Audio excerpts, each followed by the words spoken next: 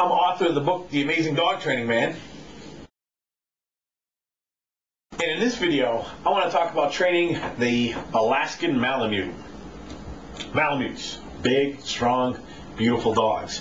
Bred, as you probably know, to pull a sled through terrible, freezing cold weather.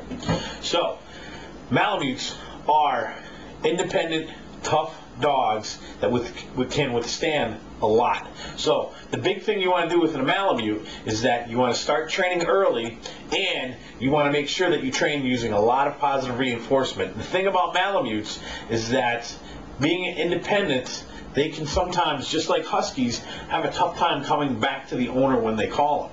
So you want to spend a lot of time teaching, rewarding, and reinforcing the recall command. Come back to me when I call you. And the other thing is you want to make sure that you are a strong leader in your Malamute's eyes, because a Malamute is a tough dog, and they're very good though if you spend a little time socializing and training and developing leadership.